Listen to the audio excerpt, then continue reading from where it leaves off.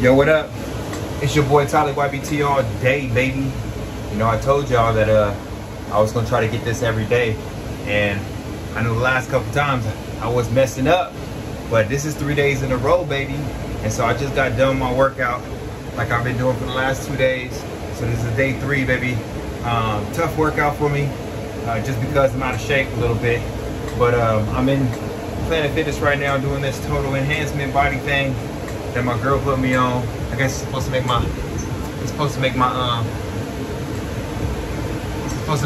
selected the vibration function. It's supposed to make my body feel better, rumbles your feet and all that stuff. I would show you down, but I ain't got nothing but the drawers on. So anyway, yesterday I told you guys about like how an environment that you grow up in really can change like a kid's way of thinking.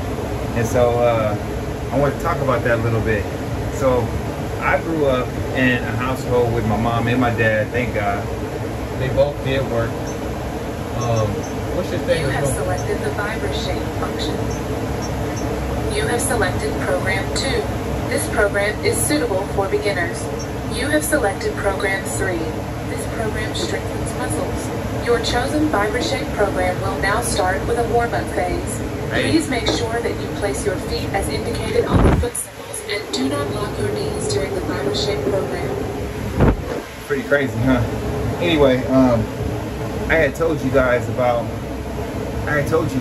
like growing up in a neighborhood that doesn't really have much going on and how can it affect you mentally as a kid growing up. So I was born in North Hollywood, but I didn't stay there that long. I actually ended up, since I'm in California, prices have always kind of been higher in California, and my mom and dad couldn't afford to live down there. So what they ended up doing was they did the whole commuting trip, right? Where they would commute from LA based on, traffic and everything else. They would commute from LA to the house. And we moved all the way from North Hollywood all the way to a little place called Lake LA. And you would think that it's a beautiful place with the lake and trees and all this stuff. Man, there was nothing but tumbleweeds and goat heads there. But me as a kid, I didn't know no better, right? And so the thing is like I was thinking like, oh man, it's cool. I'm chilling, hanging out, building up. But really, we had just a big yard. It was pretty cool. It was kind of like living on a farm with no plants. Like there was nothing there. But and I kind of just thought that us with what we had in our house and our our cars and how my mom and dad kind of had set up, I thought that was how life was.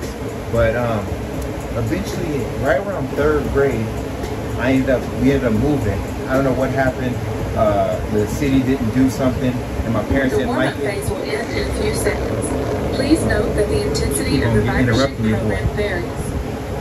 So anyway, yeah. So my parents didn't necessarily like what the city was doing because they didn't fund the lake. So since they didn't fund the lake, they were like, forget it. I'm out of here. The lake was dried up. There was no oasis that they thought was going to be there. It was a bad bet. Kind of lost money, and we decided to go. Well, they ended up moving us to a place called Palmdale. Now, Palmdale had trees, had neighbors, had everywhere, and that's where I grew up the majority of my life as far as when I was a youngin'. And so the difference between like Lake LA and Palmdale was like night and day, dude. It was like cactuses and nothing around to like neighbors and kids and playing. And I was like, oh my gosh, this is like a metropolis. This is amazing. I can't believe it.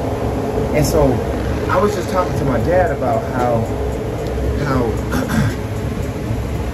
like it was growing up in Lake LA, not having my parents at home like that, because my uncle, which was kind of like a fake uncle, he would just sit home, drink, smoke all day, and lay around. And me as a young boy, I just thought that's what you do as a kid. You go to work, come back, and you kind of do nothing. And so I didn't see people actually going after dreams and goals, but I would watch TV and these players, basketball players, football players, these idols of mine, these heroes of mine, would be doing just great things, but I never thought that I was capable of doing any of those things because my environment told me that nobody from here becomes great. Like nobody from here, I never seen anybody read books other than my mom, maybe fiction, books and story books. I wasn't interested in that type of stuff. My heroes were like the Power Rangers, but I didn't know that you had to put real work in to do anything because the environment that I saw, nobody worked. There was no BMWs, there was no Mercedes, there was no Ferraris, there was no big trucks, there was no people really working hard. There was just a bunch of like very low level, low skill workers in that small town. And so going to Palmdale, I kind of see more of the same thing, where there was more people that were doing more things, but there wasn't enough like actual like go-getters, right? And it wasn't until I went to college and kind of came back and then moved to Orange County, I was like, holy crap, this is what I felt in high school. So let me give you an example. I went to high school in Palmdale. We would play this team called Notre Dame. They were in Sherman Oaks. Man, look, everything about this team scared the crap out of me, because in Palmdale, even though we had a weight room, we didn't really use it like that. We kind of did, but it wasn't really disciplined like that, you know? And then when I went to, we had fields, we had all this stuff, but we just, even though we were good, we were athletic, we just didn't put that work ethic into the game like that. And so when we would travel down to go see like an Oaks Christians or Sherman Oaks, dude, it would scare the crap out of me, because I'm like, dude, they got facilities, they got equipment, their coaches look on point, their jerseys are nice, their city looks cool, even the grass was cut short and perfect and soft. And the grass made me feel like they was like the Rams when it was turf time, like the greatest show on turf back in the day. It was just so intimidating, because I just thought they had the leg up and they were rich and we weren't. And so since they're better than us, we're never gonna win these type of games. That is a big factor in a kid's life, that feel that intimidated from people just because of where they live. They walk different, they talk different, they spoke different, everything was just different about them. And I just was like, damn, like I felt inferior. And so as a kid, man, that really affected me. That affected me big time. My mom and my dad, my mom was an athlete, but she didn't really teach me much on athleticism. My dad was not an athlete, so a lot of these lessons I had to kind of learn myself. And it was through trial and error, and not really getting a chance to kind of like, you know, I don't know. Anyway, I had a lot of opportunities, but what I'm trying to say is your environment that you bring your kids up in, or the environment that you're in, if you're stuck in a poor environment that all you see is liquor stores, or all you see is 7-Elevens on every corner, or all you see is gun shops, or all you see is like nothing that's really like trying to elevate the community, you're not seeing anything that's trying to boost, you know? That environment's going to keep your mindset down, and that's what it did to me. It kept my mindset down. It kept me in a lower place where I felt like as an adult I wasn't worth it. So I wasn't worth shaking this person's hand to maybe get their business, because somebody in their neighborhood can probably get their business because I'm not worth it, but that other person is. And so what I want to advise is, if you're in a poor neighborhood, work harder to get out of it. Right now I'm in a neighborhood that I don't like. It's not poor, but it's not the greatest, and I want to be able to get to a better neighborhood. So I want to work harder. I want to work. Once I get out of this gym, I'm going to go to work again. I'm going to wake up in the morning, go to the gym, go to work, and then work again, because I want to change, man. I want some change, because I don't want my children to grow up with the same mindset that I had, where they're not worth it. They feel inferior because these other kids have more. They went to a private school. They have the best colleges. They have the best stuff. I don't want them to feel that way. And you shouldn't want your kids to feel that way either.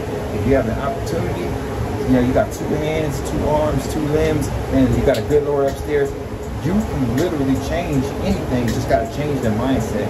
And that's where we are right now. Right now, my big thing is I want to change my environment, get my body into the best shape possible, feed as much positive activity into, you know, my medias, into, you know, you guys, into myself, listen to as many books that's going to help me build my confidence as much as possible, and do this until I feel worthy of whatever. And I know that some people are like, man, you're God's kid, you can feel worthy just because. I get it, I understand.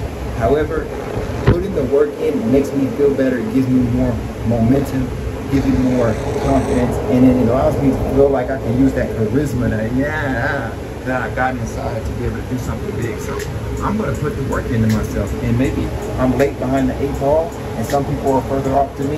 That doesn't matter to me, because as long as I continue to keep on working and taking care of my body and eating right and trying my best and being bold about my steps, I guarantee it, things are going to change in the future. I got goals for myself and my family, and I want things to change, and I don't want my kids to feel the same kind of environment that I felt when I was a kid. not even knowing that it was sabotage of some greatness that I could have had early on, because I've always been ambitious, but I didn't think it was even possible. I didn't see it around me until I got out of college and I seen people around me, and by that time, I thought that I wasn't worth it. So I just wanted to bring that message to y'all. This is like old school YouTube, man, where people would actually talk and have good conversations with the audience. I hope somebody's able to get something from this, man. But before I know you, I love you, man. Make sure y'all do y'all absolute best in whatever y'all trying to do. It's your boy Ty, Whitey T, all day. I'll see you tomorrow.